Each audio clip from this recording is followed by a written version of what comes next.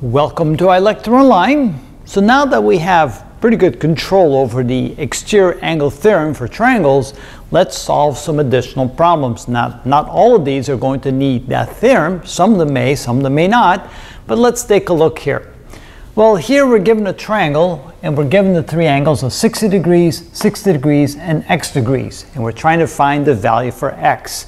So here we can say that the sum of the triangle, the sum of the measure of the angles must add up to 180 degrees, which means that 60 degrees plus 60 degrees plus x degrees must add up to 180 degrees.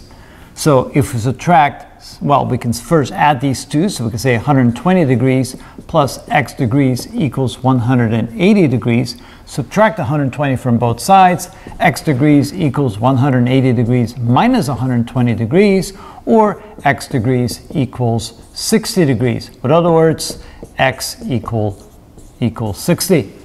All right. On the second one, we can use the same principle. We can sum up the measures of all three angles, and it should add up to 180 degrees.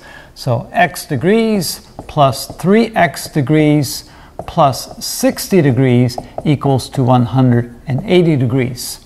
So here we can see that 4x degrees, and if you want to put parentheses around it like that, you realize that it's the whole thing, 2 degrees, equals 180 degrees minus 60 degrees. So I added these two terms together, and I subtracted 60 degrees from both sides. So 4x degrees equals 120 degrees. So now we can say that x degrees equals 120 degrees divided by 4. And in that case, you know what? Maybe I don't need the parentheses. Does that make sense? Let's see here. X degrees, 3 times x degrees. I guess we can do it like that. We don't need the parentheses. That might even be better. And then we simply divide both sides by 4. And we get x degrees is equal to 30 degrees. So here you can see that x equals 30. All right.